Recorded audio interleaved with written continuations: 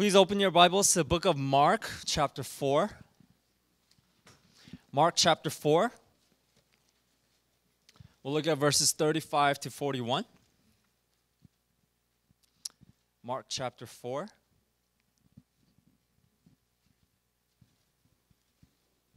(35 to 41).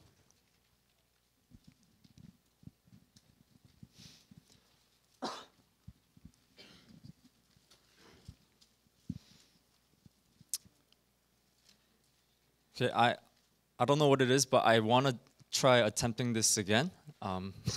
Having me read first, and then you guys recite back, and we read the last verse together. So let's try that. The day when evening came, he said to his disciples, "Let us go over to the other side."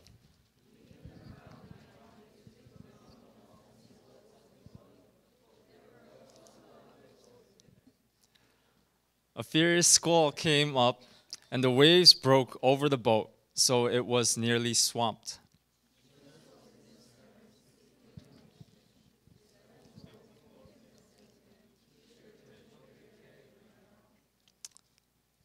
Man, okay. He got up, rebuked the wind, and said to the waves, "Quiet, be still." Then the wind died down, and it was completely calm. Together? Oh, sorry, not together. Together? They were terrified and asked each other, "Who is this? Even the winds and the waves obey him." Amen. That was disastrous. Okay. I'll just read it from later on. Today I want to talk about having what kind of faith we have in the type of storms that we face in life. Okay, some of you might be going through difficulty right now, are in the midst of some storms that you are dealing with. Maybe some of you have nothing going on. There aren't any storms in your life. If there aren't, then praise God for that, right? Not saying that it's going to happen to me or to you very soon, but storms do happen to all of us from time to time. Okay. That my prayer is that you'll be well equipped, that when storms do come, not if they come, but when they come, we'll be able to face head on and be able to overcome the struggles and the storms that we will face. Amen?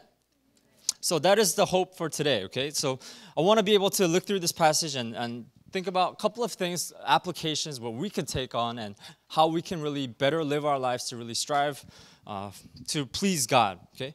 The fact is, storms that we face today aren't so much external, but I think we deal with more internal storms that we go through. Internal things, internal sufferings and difficulties that we go through. Okay, for much of us, our lives are pretty predictable, right? In comparison to how the New Testament people were, how the disciples were faced with in the Sea of Galilee.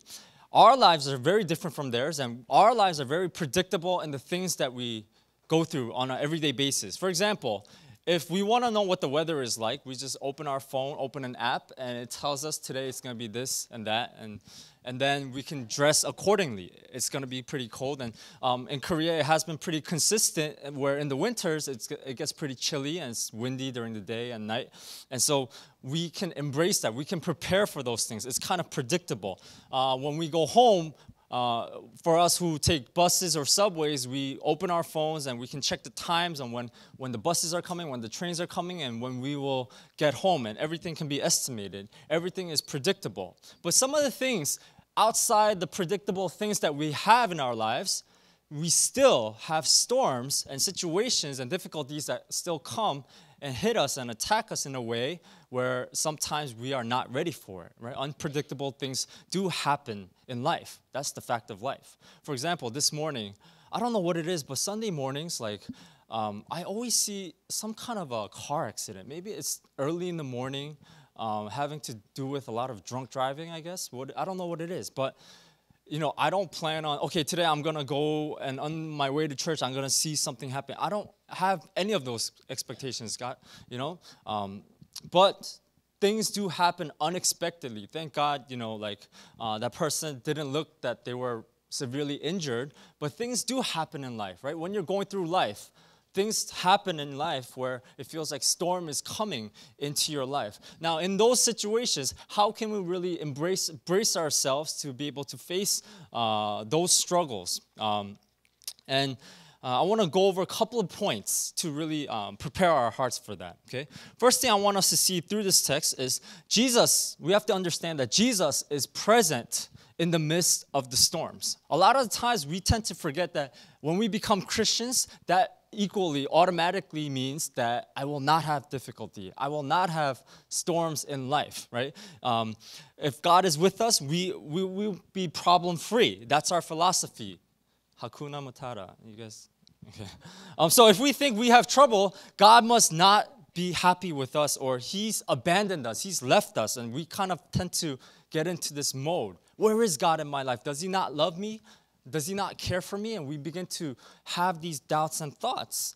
But we have to understand that God, Jesus, is in the midst of the storms. Amen? I'm not convinced. Jesus is in the midst of the storms. Amen?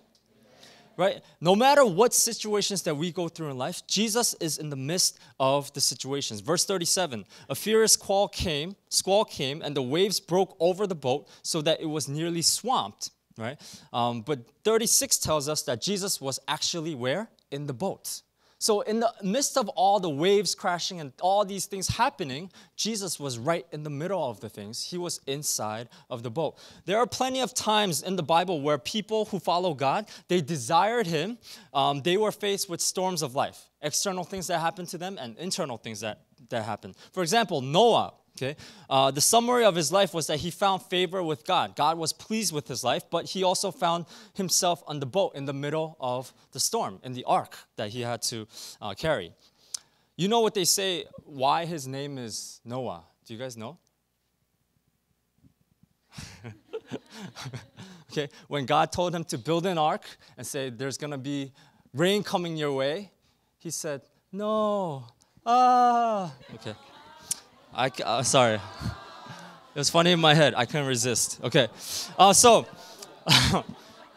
there are times in my life where I face storms, right? I face difficulty, and I ask the question, God, where are you? Are you there? Are you listening? Are you seeing what's going on and happening in my life? There are times where I tend to question that as well. This is not what I expected. God, where are you? And sometimes we have these doubts and we have these thoughts. But let's make sure we know. In the midst of all the crazy storm that is happening in this situation, Christ is in the middle. Jesus is in the middle. And He has to be our true anchor that we hold on to. No matter what happens in life, let's pray that He becomes the true thing that we hold on to. No matter what everything may pass away, that we may never let go of Christ. Okay. Second thing is, Jesus cares about us in the storm. Okay. What great news is that? Jesus cares about us in the storm. Verse 38, Jesus saw the stern. Jesus was in the stern, sleeping on a cushion, right? He was sleeping. Sometimes we kind of need to have that kind of a perspective that Jesus had. If Jesus was sleeping, then things are going to be okay. If Jesus, the creator of all things, and He who is in control of everything, He's sleeping, why do we tend to panic all the time? Why do we need to have the thought process of wanting control over all situations? We have to understand that Jesus is in the midst of our storms, and He cares about us, and He's saying it's going to be okay, and that's why He's sleeping, right? He doesn't see it as a big thing that we make it out to be all the time. When things happen, we tend to panic so much, okay? I share this with people who came out to MC once, but for example, there's a situation that I'm reminded of the time that I panicked like crazy. When I lived in Boston by myself, I was taking a nap, and it was probably like a Monday, and someone was going around knocking on the door. And on my door of the apartment, we didn't have those holes that you could look out to see who is knocking. But without a thought, I just got up from my bed and I just opened the door without even asking who it is. Okay, and it turned out to be someone from this electrical company, and he was saying, I'm going around, and I think I can help you save some money on your electrical bill, right? I didn't even think about what he was talking about. Thinking about it, how much can you possibly save on an electrical bill, right? But I wasn't thinking that. I was like, okay, then, let's see what you have to say. And so he started talking and saying, if you give me your old bill, I can look some information up and crunch some numbers, and I can tell you how much money you'll be saving. And I was like, oh, I don't know about giving you all my information. It has my personal info on it. I don't know if it's safe. I don't know if it'd be a good idea. Okay. And then right next to, he was by the door, and I went by the door, and we were chatting, and he saw a jersey that I had, right? It was a football jersey, and me being from New York, I had a Jets, sad to say, I had a Jets jersey, and we were talking about sports, and all of a sudden, him talking about sports, oh yeah, did you watch that game? And then I'm like, oh yeah, that game was good, and we started talking about sports for like 30 minutes, right? I didn't even know why he was there. We started talking about things, and then naturally, like, he became my friend, and so I was like, okay, you're my friend, so I'll just naturally give you my personal information, and you can rob me, right? And so I gave him my electrical bill, and he crunched all those numbers. He's like, oh yeah, just sign here, here, here, and then you'll be set, and you'll be saving money, and then be like, you're on your way, everything is set. I was like, okay, great, thanks, bye. He goes out, and then first thing I did was I kind of looked up the company, right? Because company, I never heard of the company. I went on Google, and as you're typing on Google, you know how it kind of helps you to identify what it is? I'm like, uh-oh. And right next to the company's name, it said scam. I said, oh my goodness, what just happened? And I started panicking. I'm like, what happened? I'm going to jail. Like, I have identity theft, and I can't live in this country anymore. I started like, I'm going to be robbed, and all things are going through my head. And like, I'm still in my pajamas, and I run out my apartment door looking for this guy. He's not there. Right? I thought he was going to go around and try to get everyone in the apartment to sign up, but that wasn't the case. And so I ran outside on my barefoot, was looking for this guy. I'm like, oh my God, I'm going to kill him when I see him. Like, he just robbed me, and identity theft, and I started going crazy. I started panicking. What do I do? What do I do? Instead of me at that situation of trying to pray and ask God and see God in the midst of all this, as soon as it happened, first thing I did was call my parents, call all the friends that I know who work in this field or not. It didn't matter. I called as many people as possible and try to figure out what I can do with this situation on my own, right? I started panicking. Now, some of us, when we go through situations in life, when things happen, when storms happen, when unexpected things happen in life, how many of us are in the same situation, right? We tend to do the same. We start panicking about, what do I do? Why am I going through this? And start complaining to God. And we start calling all the people that we know, and we seek counsel. But last thing that we do, we don't even think about going before God and asking God, God, I need you right now. Help me to have wisdom. Help me to have guidance. What do I do in this situation? Okay, right? Instead of that, we tend to panic a lot. Okay, so we have to understand that God cares for us, and that when He's got us, right? When we submit our lives to Him, we have to understand that He is in control. So many times, let's not be people who try to take control of our situations and worry and be filled with anxiety and lose sleep and just start going crazy over things, when simply we can just go to the Father who loves us and cares for us so much, right? God's got our back. What do we really need to worry about? Another example that I can think of, a time when I was younger, like I remember my father being a pastor, he used this a lot in his examples in his sermons, and I feel like it's my turn to use it in my sermons. There was a time when I was like 3 years old, when I was like really fat and chubby, and I couldn't walk properly. He would let me off on the street, and the stories that he'd tell me, I don't remember this. Maybe he's making it up, I don't remember, but he would tell me that I would tell my dad, I said, Dad, I'm hungry. And I would just go into a bakery and start like picking up bread, opening them up and eating them on the spot. And my dad would come to me, he's like, do you have money? It's like, no, but you do. And then I would just keep going and half eaten and open another, and I start spending like 5만 won, right? And I'm in the bakery. Other times, like when I'm tired, when we're walking down the street, when I'm tired, I'm like, Dad, I'm tired. And all of a sudden, I stick my hand out on the road, and the cab stops by, and I just get in. My dad is like, do you have money? What are you doing? It's like, no, I don't, but you do, right? I think that's how God really is for us, and how we need to look at God, that He is our Father. Not for us to go in the bakery and say, God, pay for this, right?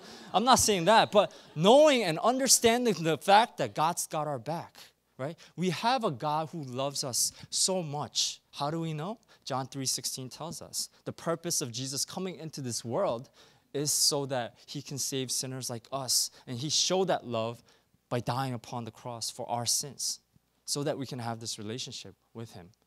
So we know he loves us immensely, unconditionally, unexplainably, so much so, but yet so many times we are blinded by our world, our situations, the storms in our lives, that we don't tend to really seek after God the same way that he wants to seek after us.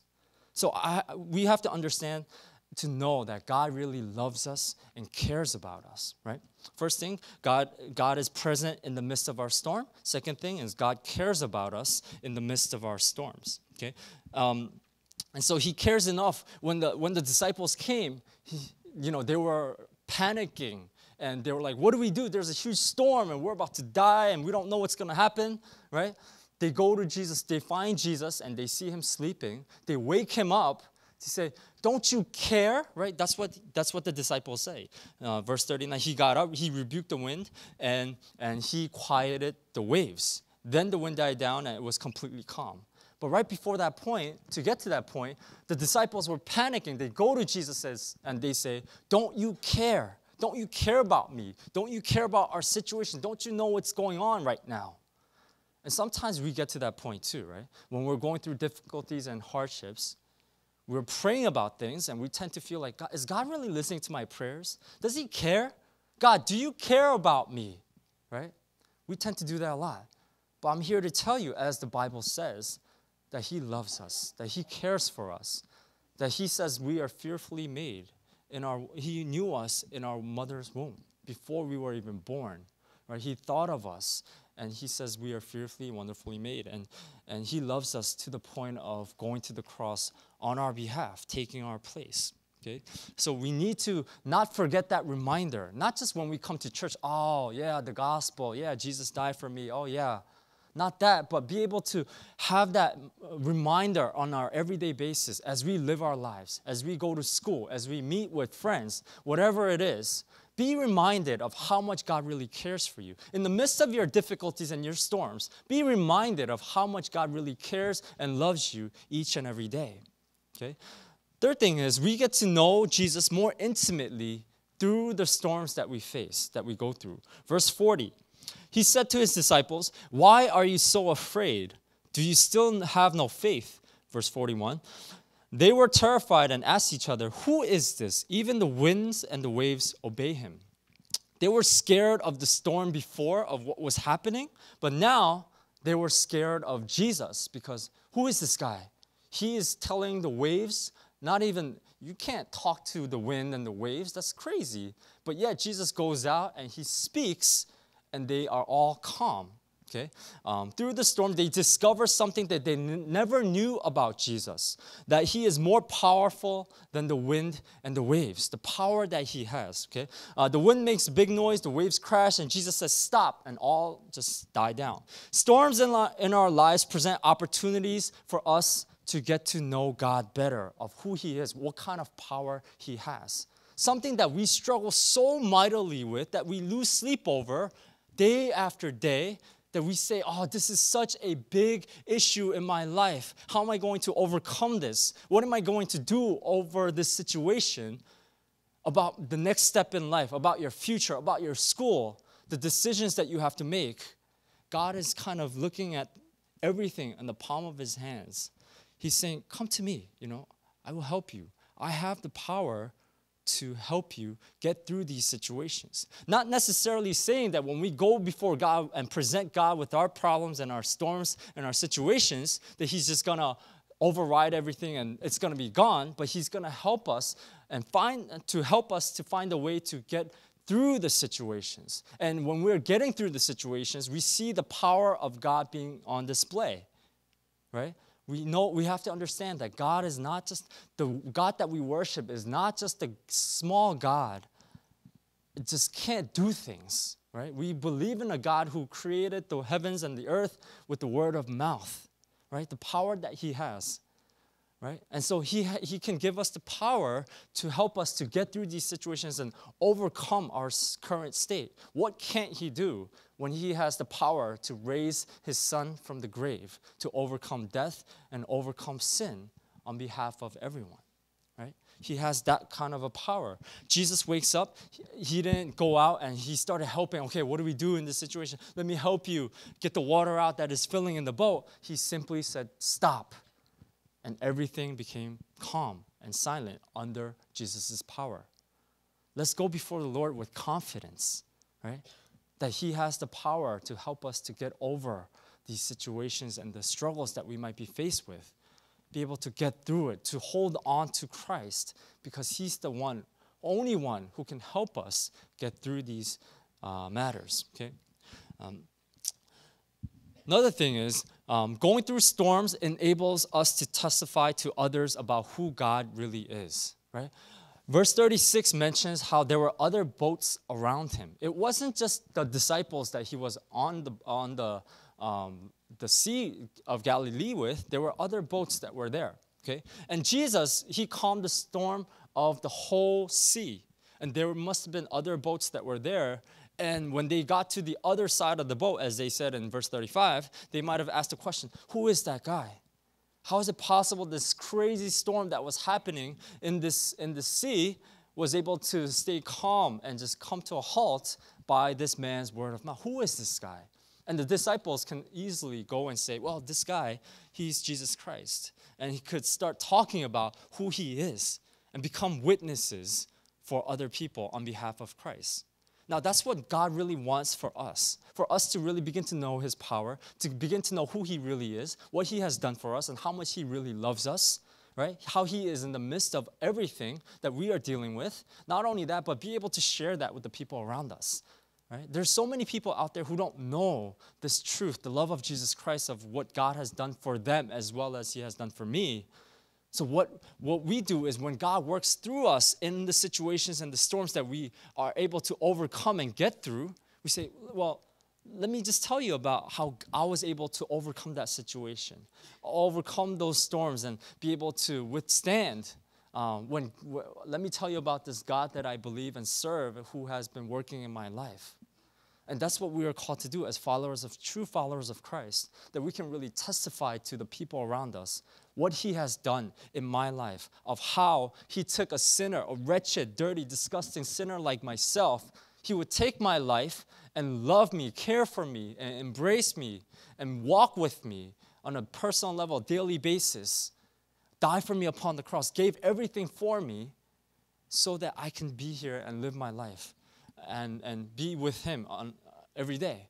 And that's something that we should be able to testify and be able to share and say, this is the God that I believe in. Won't you take a moment to listen and hear about him? Not only just talk about it, but be able to live through it, right? Live as true followers of Christ. I think that's the best thing that we can really show our testimony. Not just saying, well, just look what God has done for me, right? I mean, I'm not saying that's bad. That's great as well. But being able to show through our action by loving other people when they won't look like they can be loved, right? Loving our neighbors, to really care for other people, to really represent Christ in his likeness in our attitudes, in our speech, in our actions, in everything that we do.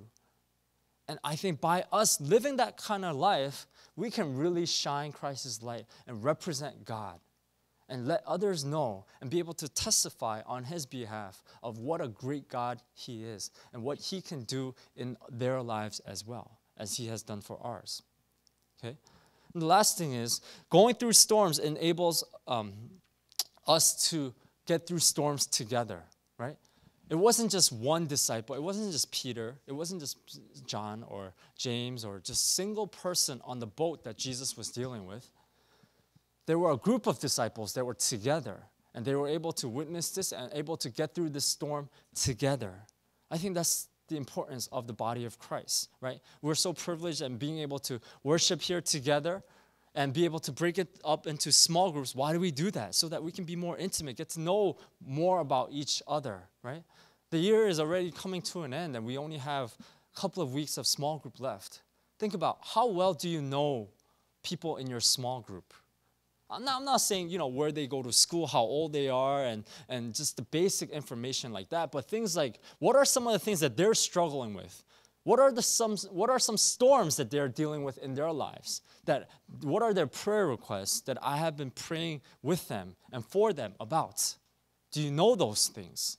I think it's such a great opportunity for us to come together in bodies of Christ and be able to get through the storms together. Maybe you personally right now are not going through the storm, but yet a brother and a sister in the small group might be going through storms, difficulties, big decisions to make. You can play the role of interceding for them. You can play the role knowing that, look, God has helped me to weather the storm and get through this situation, and He will give you the power to do so and be of encouragement towards one another. I think that's what really building the body of Christ ought to be. But the bigger question is, we can know this and think this and say, oh yeah, that's right, we need to be the body of Christ and do all that. But if we don't really actively do it, it's useless. And so, even the 2 weeks that we have of small group, current small group that we have, make the effort. Don't say, oh, it's over, it's too late. What's the point? Instead of that, but be able to take every opportunity, every moment that you have to really get to know at least one brother, one sister, right? Know what's going on in their lives. Be able to openly share your prayer requests with them so that you can pray together and be able to pray for the ministry and pray for the different ministry groups that we have. And that's, in essence, that we can really begin to build the body of Christ. And that's what we're called to. So being able to weather the storm together, I think, is so important, right? It's not just for, oh, God died for me and it's okay that I just live my life for Christ and be satisfied with that. No, God has called us into a community, right? There's a reason why a church, a group of people come together to worship God. And God delights in that when He sees His beloved children come together in fellowship and worshiping God together. And when we begin to practice that actively, God looks down upon us and He calls it beautiful. Like what more would He want, right? Of His children coming together to worship and sharing in each other's burdens, as the Bible says. I think that's what we need to strive to do, okay? So kind of just recapping, if you're going through storms in life, be reminded that Christ is in your boat. Say that to the person next to you. Christ is in your boat. For those of you who came late, you might be thinking, what is he talking about? Right? Christ is in our boat. He is in the midst of our struggles, of the storms that we go through, right? He cares for us. He loves us. So much so. Let's not forget that, right? The reason why we come together to worship God, to really celebrate in what He has done for us, is because of the love that He has shown upon the cross, of how He has died for each and every one of us here. Let's not forget that. Let's not forget the greatest love that was shown upon the cross. Okay? Be able to embrace that. And get to know God. Be able to embrace the storms that you have. Okay? Don't look at struggles and say, oh, why is my life like this? And why am I going through all these struggles? Instead, be able to look to God and say, God, I thank you that I have these challenges in my life. Help me through this moment to draw closer to you, that I can rely more on you, that I can spend more time praying about these things to you. Right? James, book of James, chapter 1, it talks about be joyful in the trials that you go through. Be joyful, right? Be joyful when you have storms in life is a way where I want to be able to get through this. I know I can because God will help me get through it. Not by my own power, not by me seeking through people around me, by my own efforts, but by the power of God. The power that He has can be empowered upon me, that I can be able to weather the storm and overcome. And in hindsight, when we look back, we say, man, God was so faithful to me in my life. And I hope that really becomes our testimony that we can begin to share with the people around us, saying, look what God has done for me. I'm so thankful and grateful, and I just want to praise Him all the more with my life. And I hope that becomes reality for us when we sing songs of praise, right? We can really openly, freely say to the Lord, thank you, Lord, for helping me through the storms of life. Thank you for my current situation right now. Although, looking at it from a human perspective, it looks like a huge mess, but Lord, I trust in you. And, I've come this far trusting in you. What's the point of going back? Help me to trust in you all the more. 100%, not halfway, half in and half out. But knowing that you will help me to weather the storm and overcome the situation. And later, I can testify on your behalf of what a great God that you are and what you have done through my life. I hope we can really begin to live in this kind of a way, sharing with one another, building the body of Christ. And I pray that STEM may be known as a place where we are able to share the love of God. Not just, STEM, yeah, I don't know about that church, whatever people might say, it doesn't matter. But that our hearts and our attitudes may be, STEM may be a place where a group of people who really love God, who trust in the Lord, and can really encourage one another, be there for one another to really build the body of Christ and be able to embrace in that and truly become the body of Christ that Christ is calling us to be. Amen? Let's bow down in prayer. Heavenly Father, Lord, we just thank you once again for what a great God that we serve. What a great God that we serve would want to, week after week, call us into your holy presence and want to meet with us. And not only on a weekly basis, but on an everyday basis, every moment basis of how much you really love us. Lord, we pray that we may begin to look to you in the midst of our storms and the struggles that we face. And know that you are in control, God. Although the end result might not be the way that we want and are expecting, Lord, help us not to stop there, but continue to trust in you. For your plans are perfect and greater than what we could ever come up with, God. And help us to really become the body of Christ, to really intercede on behalf of our brothers and sisters, that we really may be able to build each other up, Lord, so that we may share in each other's burdens and pray together and cry together, really just be there for one another of encouragement, Lord, so that we can be filled with your love and be able to draw closer to you together, individually and corporately as a body of Christ. Lord, we look forward to these moments where we may be able to rely more on you and less on ourselves, that you may truly be the God of our lives, Lord. Remind us, Lord, once again. We thank you. In Jesus' name we pray. Amen.